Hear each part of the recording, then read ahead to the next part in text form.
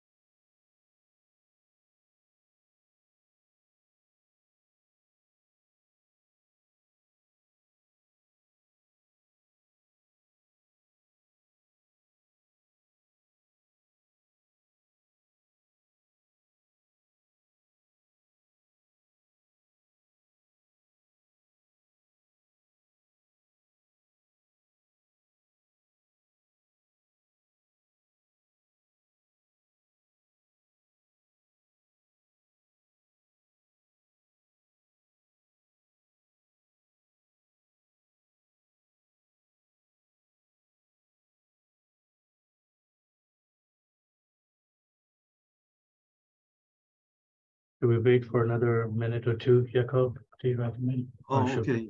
I see. Or do you want me to start? Sarah is muted. Oh, is that on purpose? No. And she also got called to the Linux, so I think she just went there. But I can introduce. Okay. Yeah, I think we should start. Okay. Perfect. I think we should start. Yes. All right. Good morning, everyone. Welcome to another webinar talk by the Medical Physics for World Benefit. This is a special webinar for me because speaker is Navneeth Hariharan. Him and we started pretty much our careers together. So I've known him for a long time and so proud of whatever he has achieved in this career. He's a good friend, a mentor, everything for me. And so today's talk will be, let me exit out of this presentation mode. Yeah. So today's talk will actually be on risk-based quality management, an overview of AAPM TG100, a very important topic within AAPM. The moderators are Sarah Ashmak, another good friend, and myself. A few rules before we begin the webinar. It's going to be about 45-50 minutes, and then we'll have a short time for a Q&A. We will also, if we run out of time, we will collect your questions and email Navneeth, and he can then respond to the answers, which we will email all the attendees. There will be a multiple choice question that we will send out to everyone in case you need it for attendance purposes. And this webinar will be recorded and posted online and shared within the community on our YouTube page. A little bit on Navneeth Hariharan. He's a seasoned clinical physicist with over a decade experience in the field. He has made a significant contribution to the medical community as an active AAPM volunteer and a member of the working group on implementation of TG100. He also serves as an ACR ROPA surveyor and volunteer at the ABR. Prior to his career in healthcare, Navneeth earned a degree in industrial engineering, bringing a unique perspective to his work as a medical physicist. Currently, he works at Beth Israel Deaconess Medical Center, a Harvard Medical School teaching hospital in Boston. His passion lies in improving patient safety and refining clinical processes through innovative projects. Again, if you have any questions, please do write in the chat and we will address them at the end of the session. And thank you for everyone attending from all around the world. Of course, our president, board members of MPWB, and special thank you to Navneeth.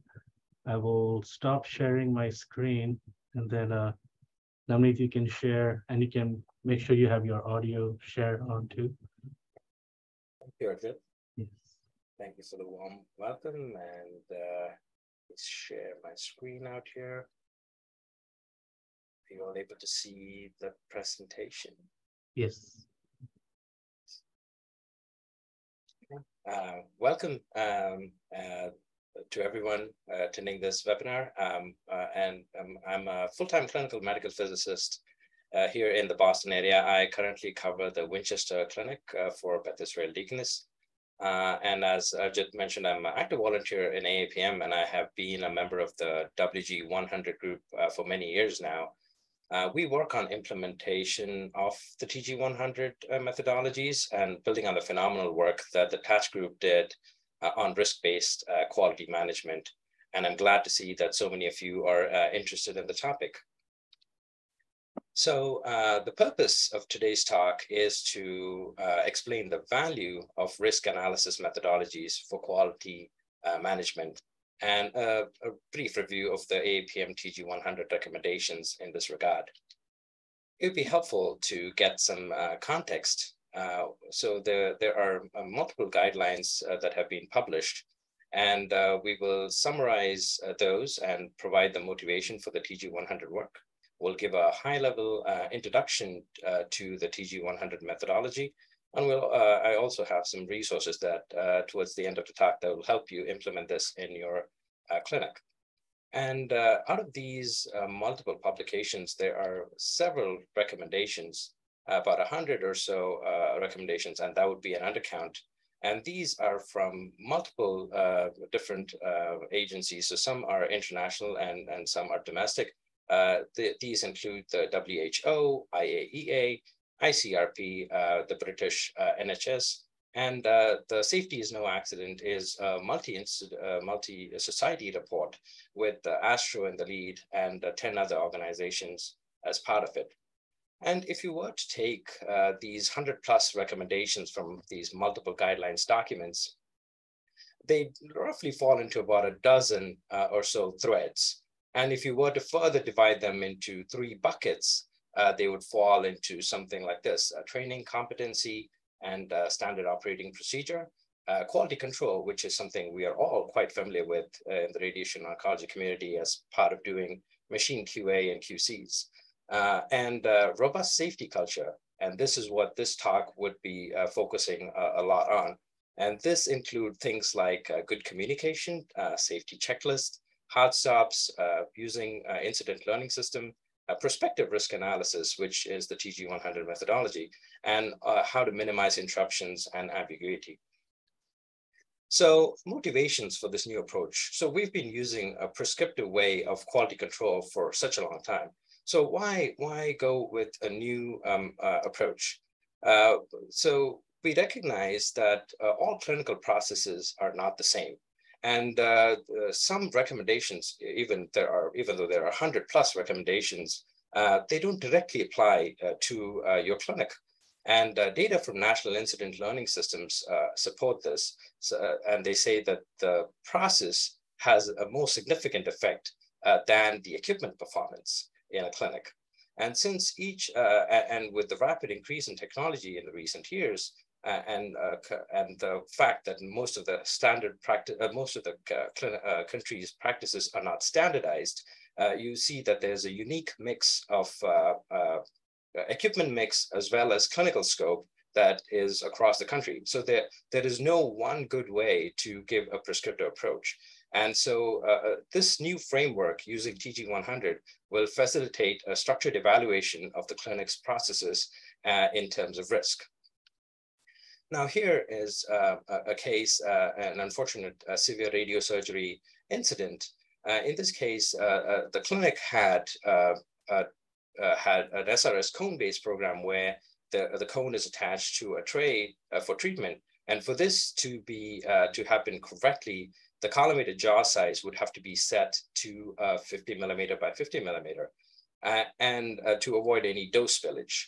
However, this system was commissioned correctly, it was treated for a while, but the initial physicist who had done this had left the job, and there was a new person who came in who wasn't quite familiar with the SRS cone-based approach. And at the same time, they had a TPS and an R&V upgrade in the clinic. And what happened was the default jaw size was set to 98 millimeters. And as you can imagine, when they treated an SRS patient for a trigeminal neuralgia with a 90 gray target dose, there was over 50% of dose that had spilt over and affected the brainstem. And one patient was in a vegetative state, and there were many other injuries. And now you may ask, would equipment QA have prevented this? Maybe. Maybe not. You may do light field versus rad field on a monthly basis. You check your jaw versus your digital readout. However, that may not have prevented this error.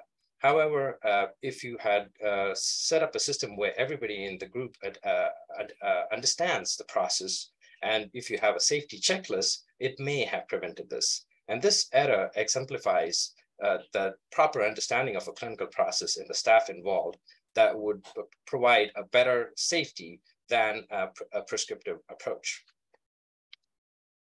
So, and when TG100, they analyzed the IMRT treatment process, they found out that about only 9% of the errors were due to hardware and software. And the non-process errors were roughly about 25%, which left the other 75% of the possible error pathways due to process. And we've gotten really good at prescriptive device-centric QA over the years. But you see why a new prospective risk-based analysis would help you make sure that the other 75% of the possible errors are covered. Now, before we go any further, I think we should define what is risk. It's been mentioned many times during this talk already. So risk is the likelihood that a hazard will cause harm. And a hazard is anything that can cause harm. And if you think about it, all the processes that we do in the clinic, there is a lot of hazard. And as professionals, it is our job to make sure and prevent these hazards from reaching the patient.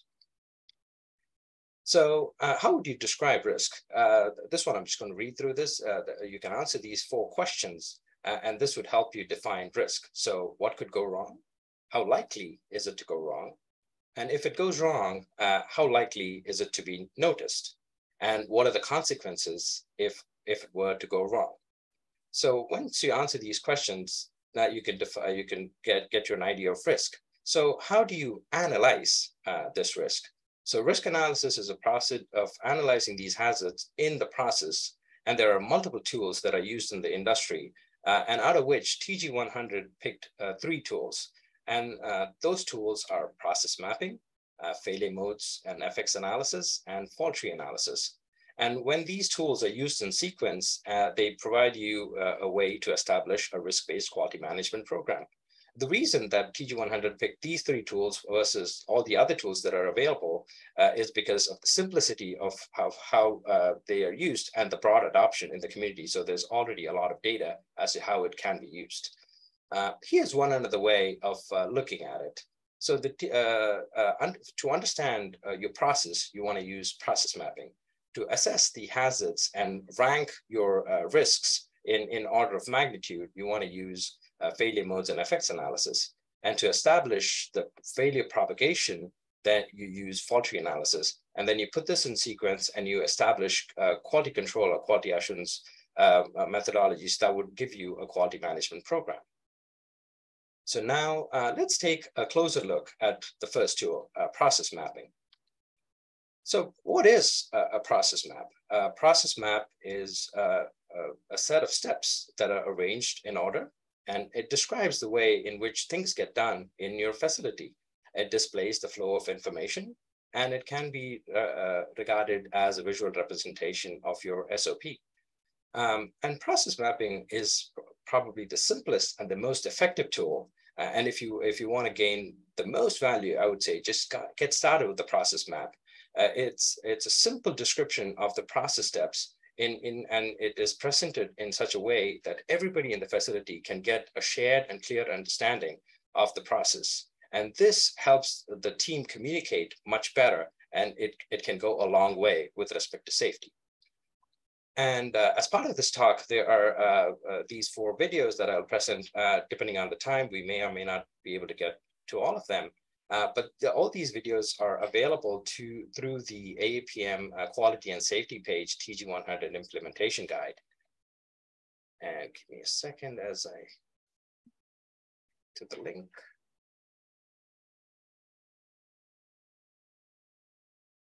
Are you all able to Today we will talk about process. Are you all able to see the video and hear it? Okay, perfect. Maps. Yes, In order to understand a process map and the purpose of building one, we must first ask the question, what is a process? A process is a series of steps or actions, a set of logically related tasks performed to achieve a specific goal.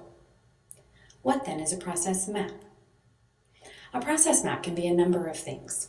It can simply be a picture of the steps of a process arranged in order, a display of the flow of information, or a diagram displaying the interrelationships between steps. Let's consider the simple example of walking a dog. First, you grab a leash. Second, you attach the leash to the dog's collar. And third, you leave the house. The process map is created by simply taking the steps of this process and turning them into a visual display with a logical order. A process and each step within it can have inputs and outputs. Let's consider another process map. This one is created to describe the procedures for external beam radiation therapy, with the endpoint being the completion of radiotherapy treatment. The main trunk of this tree is considered the process. We can have sub-processes that branch off from the main process. The sub-processes that occur as one prepares for a patient's treatment are consult, CT simulation, planning, plan checks, imaging or IGRT, and finally treatment.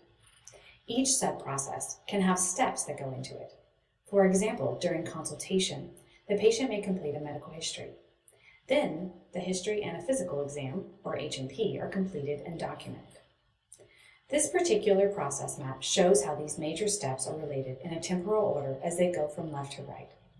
A process map can take on many other forms, anything that facilitates the understanding of a process.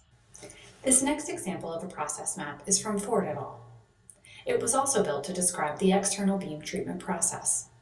The authors used the process map to understand the flow of information as a patient moves through the department and the handoffs that can occur between different groups. Here are a couple of more examples. The first is used in the AAPM Incident Learning System consensus document. This process map highlights the major steps in the external beam process. The next is describing the same workflow, but from the World Health Organization's radiotherapy risk profile. This one is as published in Astro's Safety is No Accident. Finally, this process tree is from TG100, describing the steps involved to treat a patient with IMRT. Note the difference between this tree and the previous maps. Now that we have considered a couple of examples of process maps, we can ask the question, what is the purpose of a process map? And how does it relate to my safety and quality goals? The first purpose is that it provides a common understanding of a clinical process. You may find that people in your department are performing the same task, but are doing so in a different way. And that can be very useful when considering the risk of each task. The second purpose is that it is a starting point for failure modes and effects analysis. For example, in using a process map for FMEA, let's consider this map, which describes the steps involved to image and treat a patient using a deep inspiration breath hold technique. The best way to collect failure modes is to think through each step in a process and consider the various ways that step could go wrong. In one of these steps, we acquire a free breathing CT and 2 breath hold CTs. A possible failure mode for this step is that the scans could be labeled incorrectly. Or in the step where physics fuses the scans together, the fusion may be done incorrectly. The process map is crucial in walking through various ways in which a process can fail. How do I create my own process map? A number of tools are available, with the easiest being a paper and pen.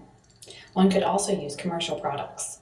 Products that allow for the use of flowchart symbols and connectors are the most useful. A word of caution: do not get too caught up in fancy graphics. The overall goal is to have a process map that is clear and easily understood in order to move on to the next step in the risk analysis.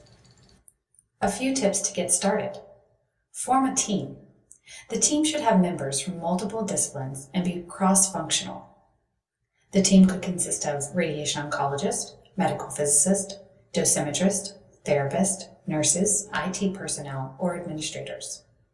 Various team members from the department will bring a different perspective to the process. A facilitator familiar with risk analysis tools and process mapping is helpful, but not necessary.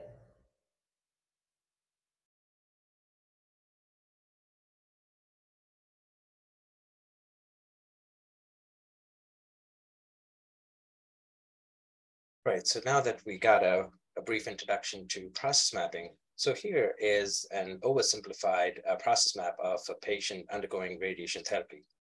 And as you can see, it has inputs and outputs, it has a start and an end. So a process map is something that can to show you where you are currently in the process as you describe it to somebody, and also tells you where you would like to go. And a process map can be used to describe an existing process in the clinic as part of your discussion, or it could be used to design a new process which you would like to implement. And a process map can get really complicated, and let that not stop you from trying it out. It is so useful when you start using it. The key over here is choose a level of complexity that would help you make this tool useful. Don't start with something that is so complex where you record every single mouse click of a software to do a process map. It'll get so cumbersome that people will lose interest in it. And don't use something that is so generic that doesn't capture the nuances of the process itself. So the right level of complexity would help using this tool well. So process maps can be used for a common understanding of the clinical process. They serve as a taxonomy for the incident learning system that you would probably use. And it's a starting point for FMEA, which we will be seeing shortly. And it can be used for efficiency and value stream studies. This value stream study may not necessarily be of interest to you. However, an administrator in the department may find this really useful. And I can't emphasize enough the first point here, a common understanding. As you go through this exercise in your clinic, what you will realize is people saying, oh, I didn't know that's how you did it, or I didn't know that's the step that you did before I carried on with the process. And it makes me understand what you do and make values somebody else's input. So this is a very good tool for team building. Now let's switch gears and we will look at failure modes and effects analysis, and shortly, and in short, called FMEA. So what is FMEA? So now we have established a process, we've defined it, we've been able to put it into a pictorial form. So now the FMEA provides you a way to assess risk, and it identifies weaknesses and deficiencies, and it also helps you prioritize risks so that you can look at the riskiest part of your process and focus attention on it. And it is a step-by-step approach to do this.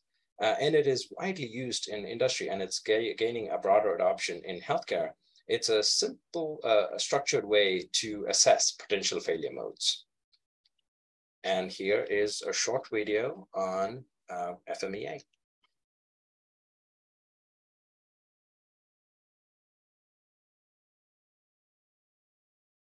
In this video, we are going to talk about FMEA, Failure Modes and Effects Analysis.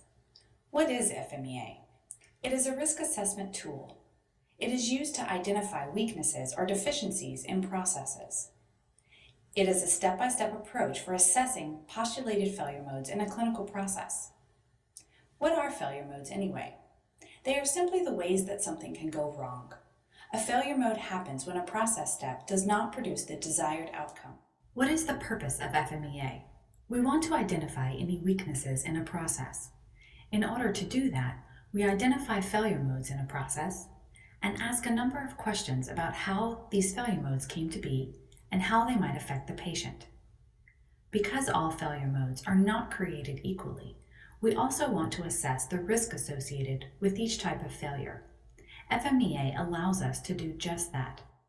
How do I conduct this analysis in my clinic? Start with a process map. Carefully consider each step in the process and try to think of failure modes or ways that something could go wrong with each step. Then comes the job of scoring the failure modes. Let's discuss more details of FMEA via an example.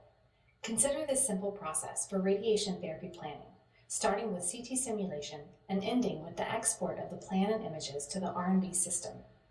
The process step that we will conduct an FMEA for is the importing of images into the planning system database.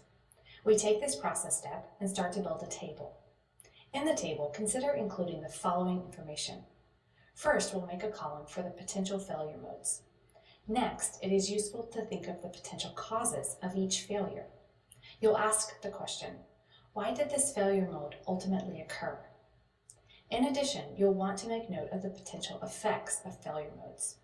This will be helpful when you start scoring failure modes. Now you will want to record failure modes. Ask yourself the question, how can this step go wrong?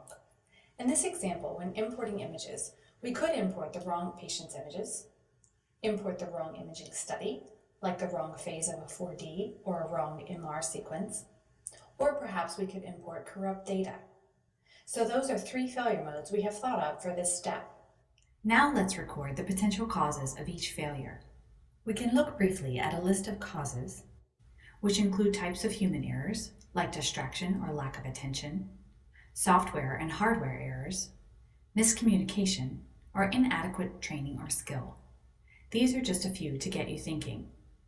For our failure modes, the wrong patient's images being imported could simply be due to the manual selection of the incorrect patient. The wrong imaging study being imported could be due to a couple of things: inadequate training of appropriate imaging studies to acquire or import, or miscommunication among the team about which study is appropriate. And corrupt data could ultimately be the result of a software error. Let's now go through the potential effect of each failure. Ask yourself the question, how would this failure affect the patient? If we import the wrong patient images, we could end up with the wrong dose distribution or the wrong target volume.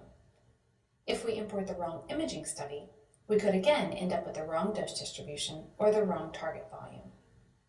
Let's split the next failure mode up into having 2 effects.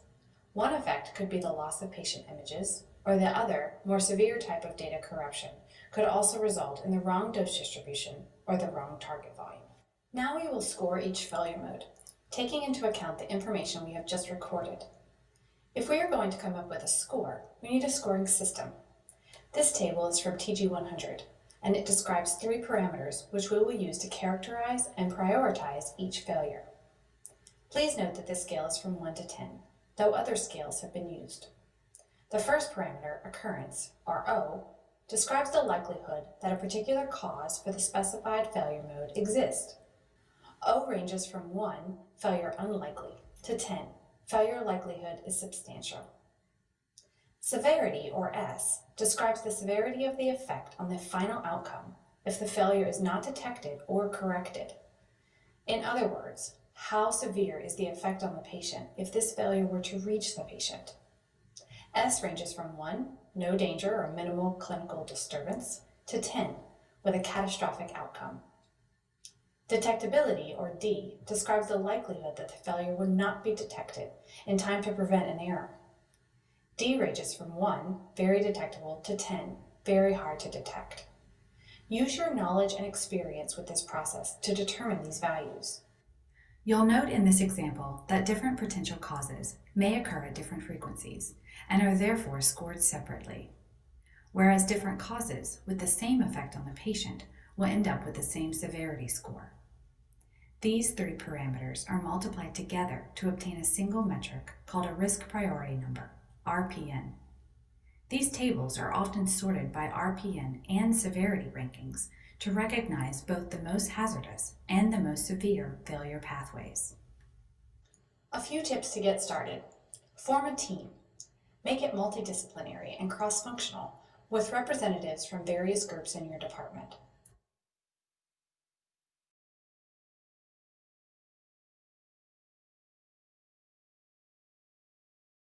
And so the purpose of FMEA is to provide insight into the risk process so that interventions can be applied. And not only do they provide insight, but they also help you prioritize, which is a difficulty, because what could happen is you could just be, after doing a process map, you could just be overwhelmed with the sheer number of things that need to be fixed. But how do you know which one to address first? So your RPN score, risk priority number, if you read it backwards, like the number that prioritizes risk, is what will help you determine which one to address first. Here, many team members actually struggle with the qualitative nature of scoring. And you would see that people would say, oh, I think this is more like a 5, this occurrence is a 4, or the severity, and people try to find it difficult to come up with a number. Actually, it doesn't matter what the number is, as long as you're internally consistent and everybody sort of agrees on it. What I wouldn't suggest is try to make averages of numbers, because we would like to be more accurate. It's just better to pick one and go with it. What it provides, it's not the numbers itself or the risk score that is important, but it's the structured approach that FMEA provides that will be helpful in this prioritizing of risks. So let's look at a simple FMEA over here. So here's a process where you get up in the morning and go to work, and you have to treat an HDR that day. So we start with a process map. And the steps, sub-steps are you get up, you take a shower, get dressed, have breakfast, and then you drive to work, and you have a morning huddle, and then you have the rest of the day. And if you look at the images closely, you'll realize actually the driving to work step is probably the riskiest of them all. When you're trying to eat a donut, having a coffee, holding a steering wheel, and trying to be on a conversation with somebody on the phone in Boston traffic, I would not recommend it. So let's look at an FMEA analysis. So let's look at the sub-step of driving to work. So what are the possible things that, possible failure modes? You either did not drive to work, or you did not arrive in time. And here, the thing to note over here is to make sure that you define your potential failure modes in the negative, such as did not drive or did not arrive on time. And this will help you clearly define what your potential failure mode is, and it'll also promote clear thinking. If you do this exercise in your clinic and you realize, oh, I can't quite come up with effects or causes quite well, it may be because that the potential failure mode was not defined quite clearly. So now that we've defined the potential failure modes, so what are the effects? The effects are that if you didn't reach work, then the patient did not get an HDR treatment, which is quite severe. And if you were delayed and you did not arrive on time, the HDR treatment was delayed by an hour. And this potential effect is what you want to look at when you want to get a score for severity. And now that we have the effects, there could be multiple causes that lead to a certain effect. So in this case, we've in this example, we've taken erroneous work calendar that didn't, thought that you were off on a day that you weren't, or you were sick, things that are beyond your control. And then for arriving late is again erroneous shift calendar where you didn't, the shift was marked incorrectly, or car troubles. And the way you would use this to score is you would use the effect, sort of think about the effect to come up with a score for severity, and cause, the potential cause of failure will help you think about the occurrence and how many times it happens. And the PFM, the potential failure mode, will help you think about the detectability risk. So in this example, they've come up with a set of numbers. The numbers themselves are not important. So what you do is you multiply O's and D's to get an RPN value, and then you prioritize them in descending order, and you address the one with the highest RPN and the highest severity score. And as you can see in this example, the issue with the calendar is actually affecting treatment, which is beyond the radiation treatment itself. So this clinic needs to look at and figure out like what's going on with their department's calendar and why things are being scheduled incorrectly. So now let's take a closer look at the next piece of the puzzle, the fault tree analysis. So now that we have created a process, we have prioritized our risks. So the FTA will help you understand the failure, the propagation in the process and how that happens. It identifies systemic program risks, and it'll help you decide when and where to place barriers such as QAs and QCs into the process. Here is a simple video on FTA.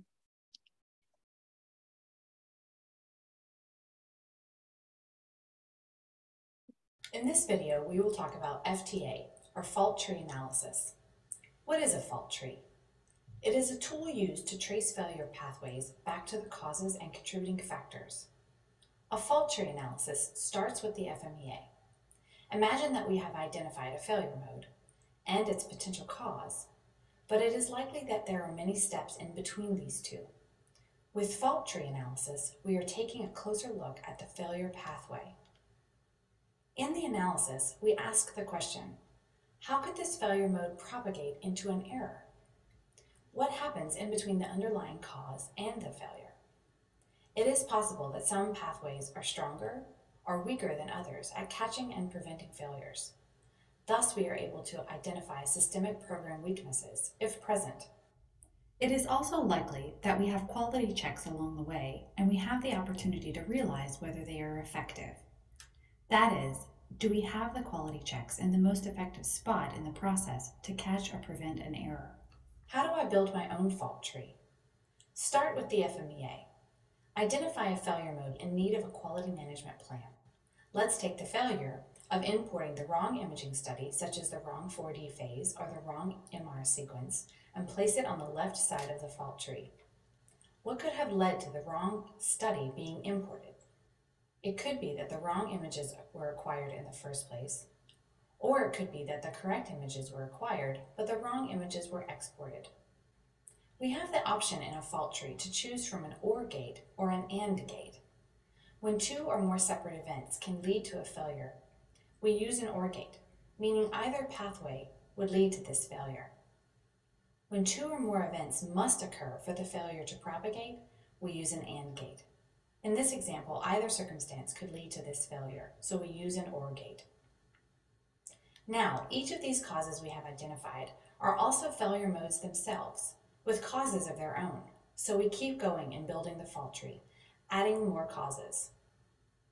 At this point, we ask, what could have caused the wrong images to be acquired?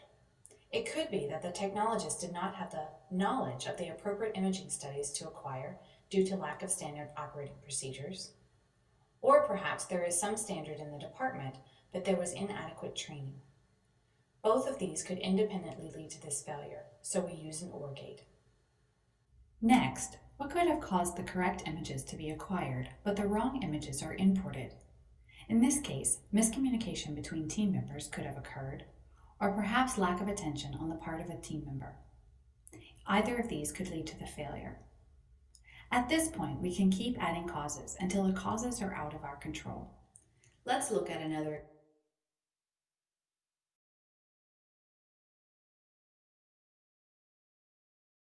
Now that we have a brief understanding of what an FTA does, let's look at it. So as mentioned in the video, there are many ways in which a cause can result in a potential failure mode. And to give some context for FTA in terms of FMEA is that it connects the dots between the potential causes and the propagation such that it results in a failure. So here is a blank FTA diagram. It's a generic fault tree, and in which what you do is you put your potential failure mode on the very left, and you work backwards to find what are the contributory causes that lead to this error.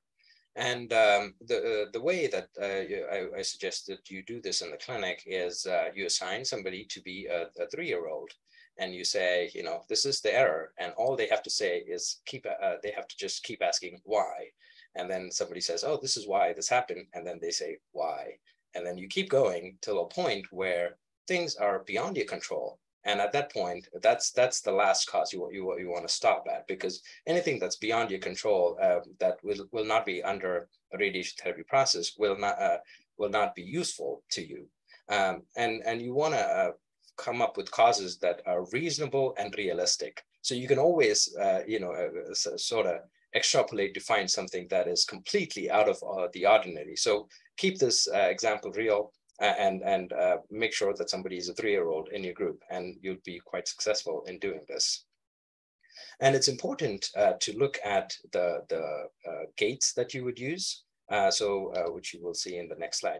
So we start with a postulated failure, which means the error hasn't occurred, but you're thinking in this process, this could possibly happen to get an FDA started. And then as you work backwards to find the contributory causes, make sure you explicitly use and or gates, because that will determine how weak or strong a specific process is, and which we will see in the next slide. So here is an illustrative hypothetical error in dose calculation. And as you can see, to calculate dose, you need parameters that are wide in range, and you use those to calculate dose. And here in the very first layer, you have all these QC steps to ensure that the data that comes out is accurate. And then you have a QA step after the dose is calculated to make sure that the error in calculation doesn't pass through. So when you convert OR gates to AND gates, you make your process safer. And now let's tie this all together. We've gained a lot of insight by using these tools. We've used a process map to make sure everybody understands the process clearly. We have ranked our risks using FMEA, and with the FTA, we have figured out how it actually happens. And then the next step would be, how would we implement QA and QC steps so that you have an effective quality management program? So what is a quality management program? It is, so to quote, safety is no accident. It's an overall program that aims to organize all the efforts appropriately, such that it promotes quality, safety, and consistency. And you implement interventions to improve safety and quality using this risk analysis. And here, the third one is key, where you monitor the effectiveness of interventions. You should always think about a quality management program as something that you do on an ongoing basis with a feedback loop. What happens is that somebody would come up with a QC methodology which would be perfect for the process, and you do that. But as time passes on, the process itself changes. You have software upgrades, things change, but you still hold on to the old QC process. Now what you're doing is you've just added more work to yourself, which is actually draining resources from doing effective quality management. So when you do a feedback loop, and what you ensure is to make sure that the QC is still effective, and it needs to do what it needs to do, and in the step that it has to be at. So here is our short video on quality management.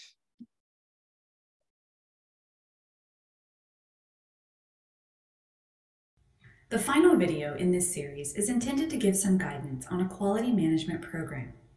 By now, we have reviewed some risk assessment tools. After learning from my process map, analyzing and ranking potential failures in their pathways, the most impactful work comes next. How am I going to build a safer system? How am I going to manage weaknesses that were identified? What tools do I use to prevent failures?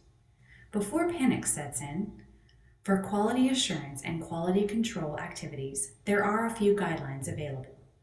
TG100 references the Institute for Safe Medical Practices, ISMP list of quality management tools. This list is sorted by effectiveness, so that the lower numbers indicate more effective quality management tools.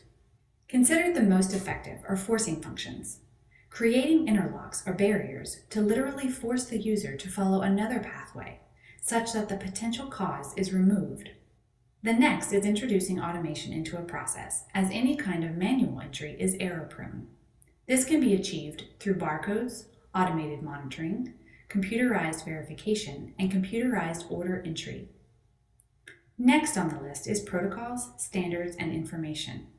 It is considered to be of intermediate effectiveness to institute check-off forms, clear protocols, alarms, labels, signs, and to reduce similarity. Moving down the list is independent double-check systems and other redundancies, such as redundant measurements, independent reviews, operational checks, comparison with standards, increased monitoring, status checks, or acceptance test.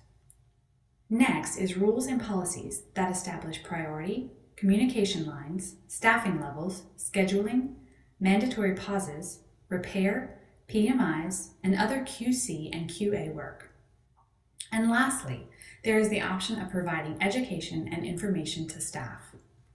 The U.S. Department of Veteran Affairs National Center for Patient Safety also has a list of safety interventions that are ranked as stronger actions, intermediate actions, and weaker actions. Some of the interventions are the same as in the previous list and are ranked similarly. Both lists are great resources in thinking of which quality activities are best suited to your potential failure pathway. Let's review an example.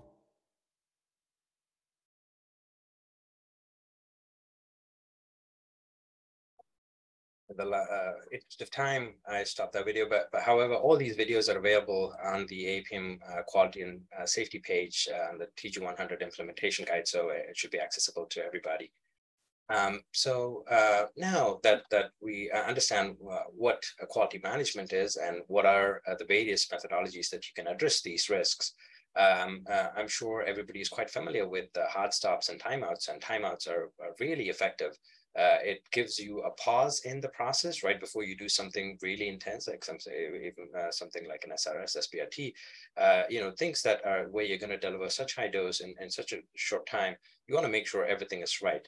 And for the team to take a pause, there's nothing more effective than a timeout. And then checklists, I feel, are probably the most underutilized of the safety features that are available to us.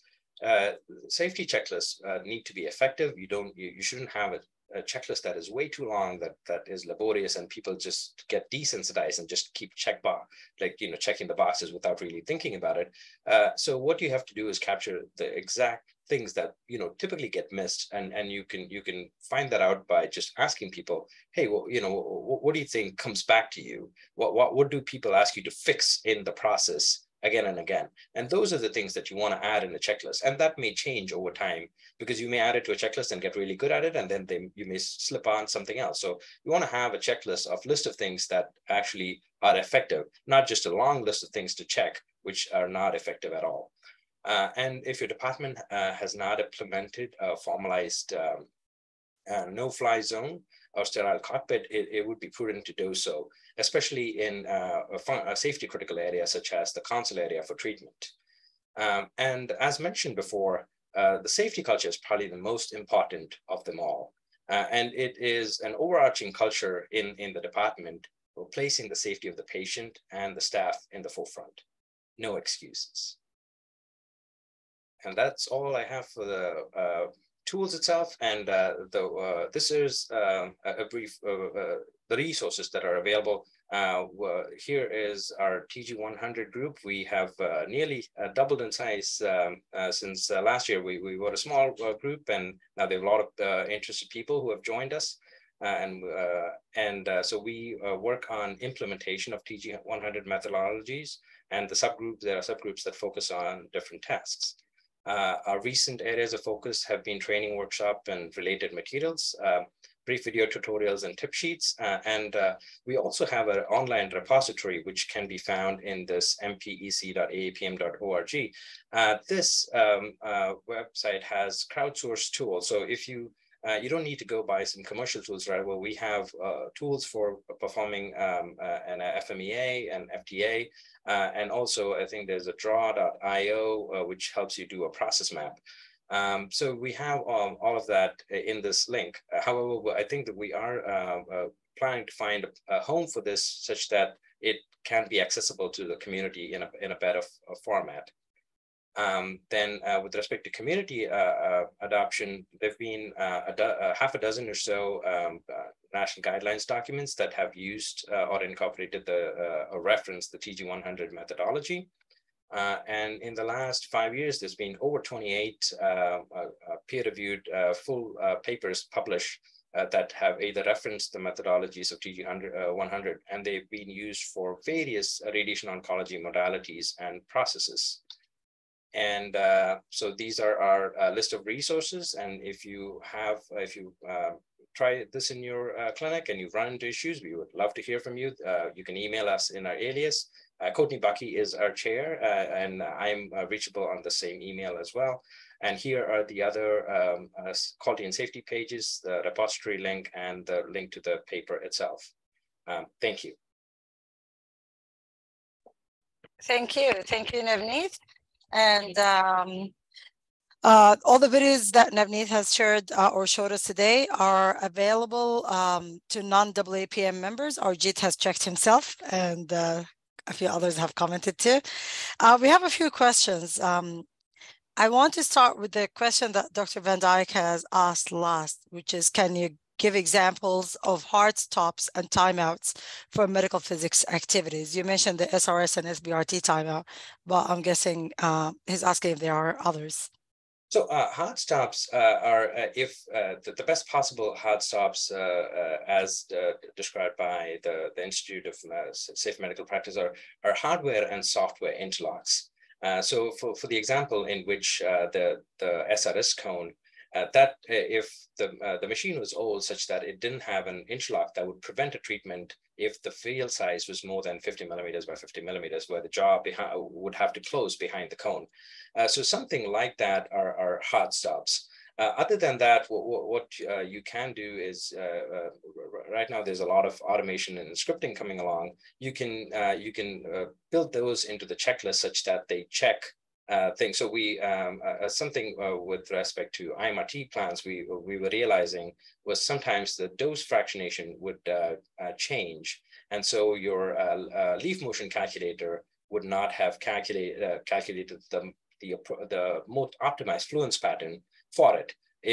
And so, but the Eclipse system, however, will let you treat the plan. And if it's within 2 or 3%, the MLC leaves will still be able to keep up with it. So what we did was we came up with a script that would check to make sure that the LMC calculation was done after any changes to the prescription fractionation itself. So that way the MLC is, so that would be one end of the hard stop. So this script would be run at the end of it, or would be run as part of the physics check. And you would find out that, okay, this, this has to be sent back, or it has to be recalculated. Those are the ones that come to the top of my mind right now. Okay, thank you. Now I'll start on top. So someone asked, where can they find data about incidents on national level for research purposes? I believe, yeah, you can find, so there's, it depends on how you define data as. So there are incident learning systems that are supported by, as patient safety organizations that produce reports on a regular basis. However, there is a distinction between prospective risk analysis and retrospective risk analysis. So what you get from these incident learning systems and their data publications is that what happened in one clinic and what was the solution, which is really useful to look at and sort of gain an understanding on. However, they may not, again, directly be applicable to your clinic. So as good as the data may be, sometimes in this case, for prospective risk analysis, you may have to do it yourself to find out what the risks are in your clinic and use that data effectively.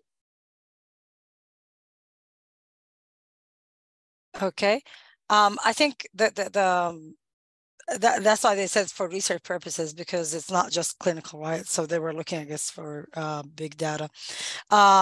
Anup Jasal said, thanks for this informative and useful presentation, Navneeth. My question is, what device you can offer to implement this methodology when assessing automation that we may be considering to adopt, between parentheses, AI and other automatic features? There are, I think like now that at least I am quite familiar with the Varian implementation. I have used Mosaic as well, but I do know that Varian has opened up its database to be to allow scripting, and so there are a lot of people who are working on this and coming up with like in-house scripts. And the problem is that they develop it for themselves, and anything that is not commercially published has its own risks when you try to implement somebody else's script. There are commercially available programs as well. Radformations is one of them, and I do believe that Varian is also has some scripts as part of their I forget, it is their medical affairs page, which is, and so they do have certain things that are available that they publish. And there used to be a peer review group, I think supported again by Varian, that used to house some scripts.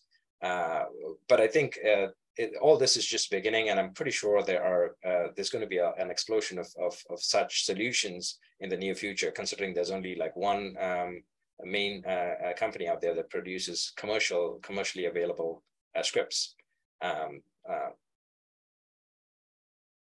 Thank you. Jack Van Dark says IAEA has the Saffron database with voluntary reporting on errors. So that's for everyone. Yeah. Anup has another question. What special concerns or techniques can you recommend for applying these methodologies on process where the human elements are being reduced? For example, AI. Oh, I see. So what you're saying is the risks due to human error is high. So now we are replacing it with automation. But then that by itself adds a level of risk itself, which is absolutely true. And this goes back to the basis of prospective risk analysis.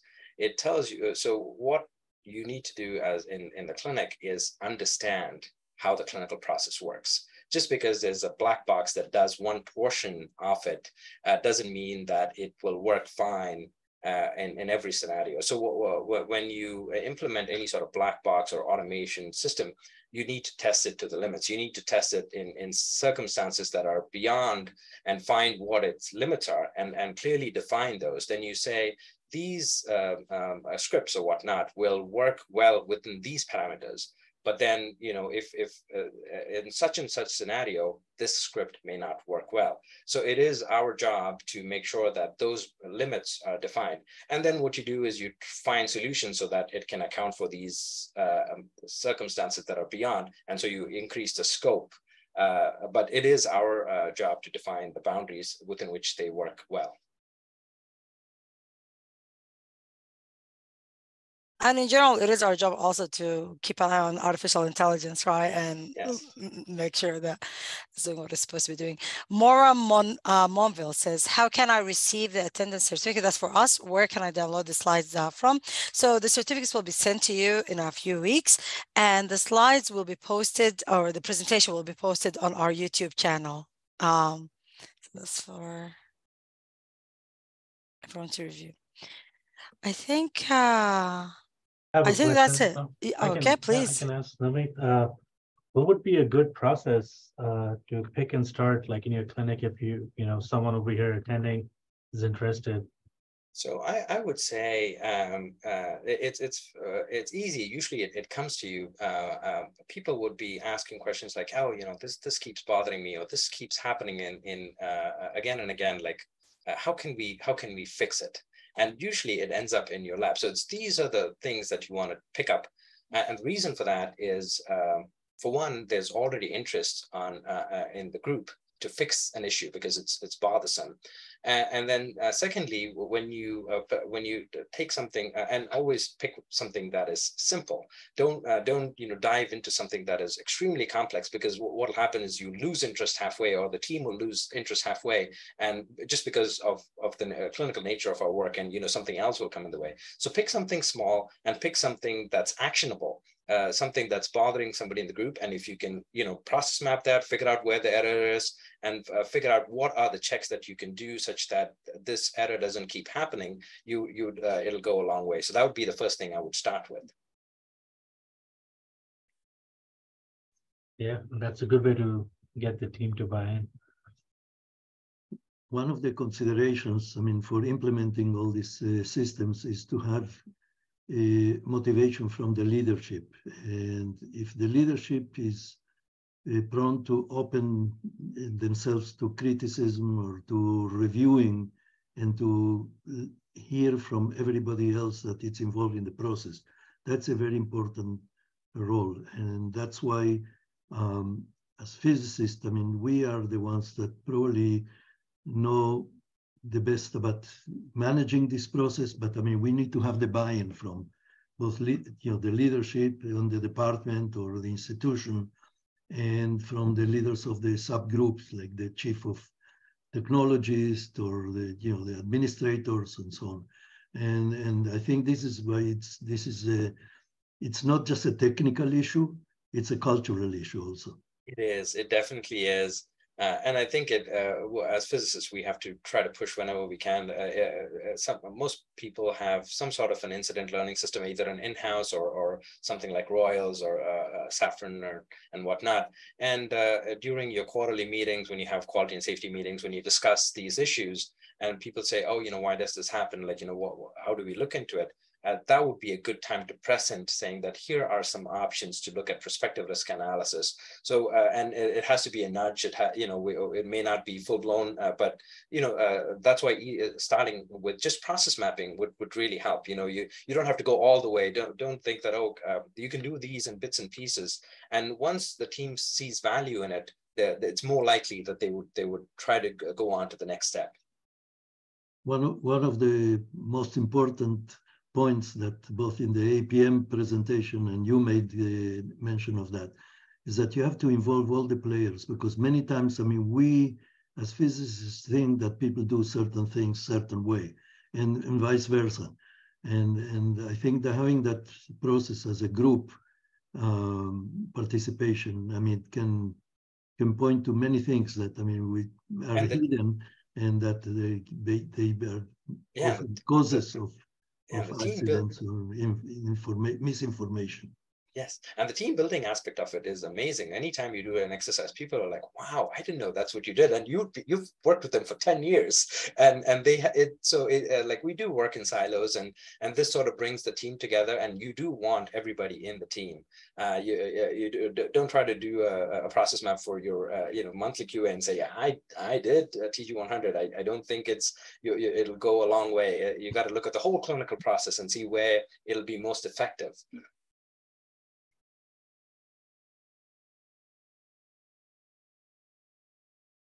Yeah, with the interest of time, thank you so much, Navneeth, for giving us your time, and thank you to everyone from all over the world to attend the webinar. We appreciate it, and as Sarah mentioned, you will be receiving, I guess, some multiple choice questions or something that you have to answer in order to receive an attendance certificate, and we will send that to you. Sarah also posted our YouTube page that will have the recording on there shortly. And yeah, until next time. And thank you to the MPW and the board members and everybody who hosted it, and Ajit and Sarah for moderating this talk. Really enjoyed it. Thank you. Awesome. Thank you. Take care. Thank you, everyone. Thanks, everybody. Have a good day.